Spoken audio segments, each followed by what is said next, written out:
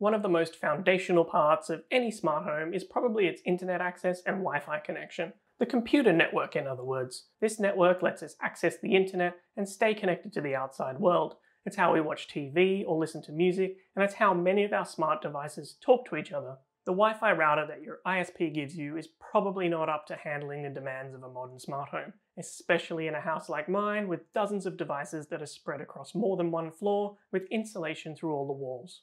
I can barely even get any mobile reception in my house, so it's really important to me that I'm able to get a strong, solid network connection in every room of my house. The first thing I did when I moved into my new house was plan and install a bulletproof home network. Let's take a look at what I did.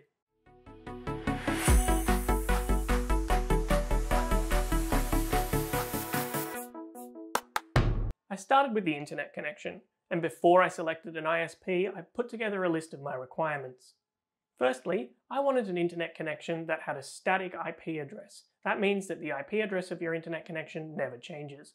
That's really useful if you want to remotely access your home network when you're out and about. An IP address is sort of like a phone number for your internet connection, and if it changes all the time, then people or services won't know how to reach you. Sure, there are services out there like dynamic DNS, which you can use to get around this, but a static IP address also helps prevent another problem too. Many ISPs here in the UK use something called CGNAT to provision IP addresses for their customers. I won't go into all of the details, but if your ISP uses CGNAT, then your internet connection won't have a fully routable IP address, and you'll not be able to set up any port forwarding on your router or access any services remotely. A lot of ISPs give you the option of paying $5 a month or so to give you a static IP address, which stays the same all of the time and avoids this NAT problem. You don't need to order this from day one, but it's worth making sure that your ISP supports this if you want to go down this path in the future. It's especially important for things like VPN access. Next up, I obviously wanted my internet connection to be blisteringly fast. We watch a lot of streaming video in 4K, we work from home on video calls all day, and we didn't want to see any buffering or have any dropouts. Don't forget to make sure that the upload speed is also fast, as that's important for doing video calls or when you want to access your CCTV footage from outside of your home. I'd also look for ISPs that don't have any download or upload limits, because with fast internet speeds like this, it's pretty easy to hit your limits quickly, and you want to make sure that you get all of the speed that you're paying for. Here in London, I went with a company called G Network because they offered fibre optic internet directly into my house at 900 megabits download and upload speed for a reasonable monthly fee. They also happen to be one of the only companies that had fibre optic cables in my street, which was a major factor in the decision. I'm not endorsing G Network, by the way. I've not really had time to fully test them out, but so far they've delivered what they promised. A solid internet connection is no good if the wireless network inside your home is crap. No matter who your ISP is, I suggest that you put the Wi-Fi router that came with your internet connection into a cupboard and invest in some better quality equipment. Don't throw the Wi-Fi router out though. Most ISPs will ask you to send it back to them when you eventually leave them as a customer. I once again went back to the planning phase and wrote down all of the requirements for my home network. It's important that you hardwire as many devices as you possibly can into your router using Cat5e or Cat6 cabling. My house luckily had network cables already installed to a lot of the rooms, which I was able to reuse. This let me wire in my desktop computer, our work laptops, my home server, and anything else that doesn't move around and needs a solid network connection. But there wasn't cabling to everywhere I wanted it to be available, so I hired an electrician to come and run a few more cables for my wireless access points and my CCTV cameras. They also wired up my smart light switches, but that's the topic for another video, so make sure you're subscribed so you're notified when I release it. I asked the electricians to get Category 6 network cable installed, which is the most common type of cabling available these days, and it supports up to 10 gigabits per second of network throughput over a 50-meter run, which is plenty of headroom and growth for anything happening in the next few years. Category 5e network cabling was the previous standard, and it's perfectly fine to use if you already have it installed in your home. Just be aware that it only has a maximum throughput of 1 gigabit per second, which is perfectly fine for most people. If you're building your own house from scratch, then I'd suggest running Cat6 cabling throughout your home in advance before the plasterboard goes onto the walls. Try and imagine where you'll place any equipment that might need to be cabled and then put network outlets near there. I'd suggest putting at least 2 or more outlets in each room, maybe on either side of it, and not too far away from some power outlets. it's likely that you'll move things around over the next few years, and whatever you plug into the network will probably also need to be plugged into a power outlet. It doesn't cost much more to run 2 cables instead of 1, especially if the walls aren't up yet. I didn't have the luxury of putting the cabling in before the walls went on, so the electricians had to get creative about how they ran them through the existing walls. My partner wasn't too happy about it. Everything that's not hardwired and needs network access will get connected via Wi-Fi, and if you have a large house, you'll probably need more than one access point. I've chosen to use ceiling-mounted access points because they extend the coverage excellently across a wide area. I did a lot of reading and research to figure out the best places to mount these access points in my house, but the basic gist of it is to put the access points directly above where you're likely to have the most people using Wi-Fi. For me, that will be above my kitchen and dining area, and above the living room sofas, as well as in the hallway equally spaced between the bedrooms. These access points are hardwired into my network, so they each have a really powerful upstream connection to the network. My security cameras are also going to be hardwired into my network using Cat6 cabling, and these will power the cameras using something called PoE, which stands for Power over Ethernet. Hardwired PoE security cameras are less prone to dropouts and don't need separate cabling for the power, and they're generally a higher quality than Wi-Fi cameras. But I'll be covering my security camera setup in way more detail in a future video, showing you what cameras I've chosen and why. So once again, make sure you're subscribed so you don't miss out. Anyway, all of my network cabling runs into a single location in my laundry. This is where the original cabling that came with my house already went to, and the electricians wired theirs up to the same place.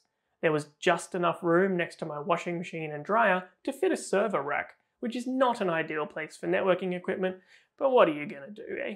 I measured up the space and ordered a server rack that would fit nicely. It came flat packed, so I spent a good long afternoon putting it together like a big piece of IKEA furniture and eventually wheeled it into place.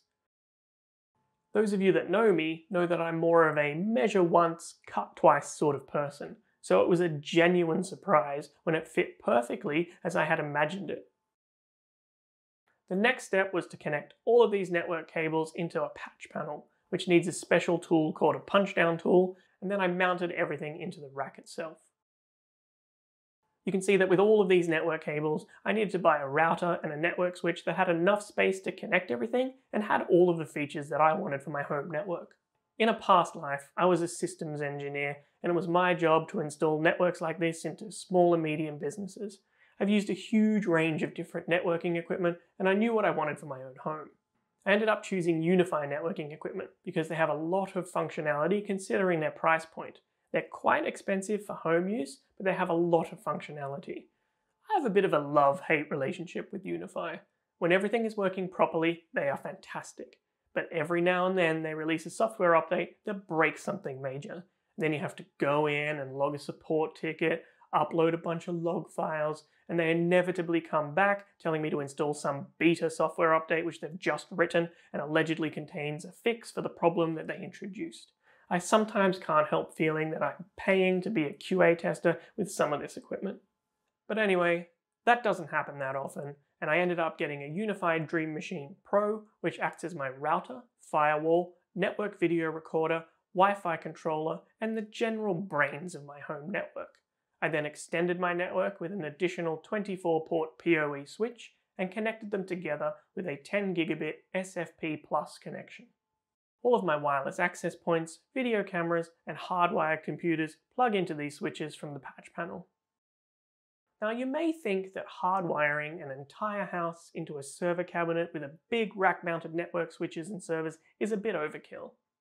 And you'd be completely 100% correct. It is overkill. But I'm a massive nerd who's always wanted to have his own server rack in his house. I also managed to get a sweet hookup on the WIFI equipment so I didn't have to pay full price, which helped a lot. Even if you're not a massive nerd with their own dreams of owning a server rack, I still suggest that you hardwire as many devices as you can. And if you're building a new house, I will always suggest that you run Cat6 cabling before the walls are put on. No matter how good Wi-Fi gets, it will probably always be less reliable than hardwired connections.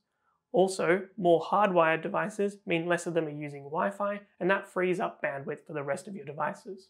And just because you're wiring up a brand new house with dozens of network outlets all over the place doesn't mean you need to have them all plugged in on day one. You can definitely get away with buying a small 8-port switch and only connecting the ports that are actually in use at the time. You can always buy another one or a bigger one later on when you outgrow what you have. If you can't use hardwired devices because your house has no cabling, or you're renting and aren't allowed to put massive holes into the walls, then don't sweat it. For my whole life I've been living in rental properties, and occasionally I've been able to run some network cabling underneath some carpets to hardwire some things in, but for the most part I've just relied on Wi-Fi. There are some really great Wi-Fi mesh network solutions out there that will give your entire home solid coverage. I've heard good things about TP-Link, Netgear, Linksys, and D-Link's Wi-Fi mesh systems. A lot of people are using them very successfully in their smart homes, and it will probably work perfectly fine for you. There are a lot of other YouTube channels out there that have done some tests and comparisons of many different mesh Wi-Fi setups, so go check those out if you want to go down this path yourself. I would definitely avoid the Google or Nest Wi-Fi mesh systems, however. The controls are very dumbed down, so it's very difficult to do anything fancy with them, and my parents had them for a while and they were really flaky. And just like in my last place, I'm going to once again be running 2 distinct networks inside my house. One for us humans to use with our work computers, our laptops, our mobile phones, and a completely separate network for my IoT equipment that's banned from talking to the internet. I'm quite a paranoid person, and I don't like the idea that all of my random IoT equipment might be spying on me and sending data back to some company's servers in the clouds. If you haven't already seen them, I suggest you take a look at a couple of previous videos I released that explain in a bit more detail how and why I secure my home networks. They're linked in the description below, and if you want to see how I set this up in my Wi-Fi network equipment, then drop me a comment below and I'll take a look at it. Our internet connection and home network are now installed, and they've been working perfectly for the past couple of weeks since we moved in. But as fundamental as network reliability is, it don't make a house a smart home. For that we need some home automation equipment like sensors, smart switches, light bulbs and thermostats.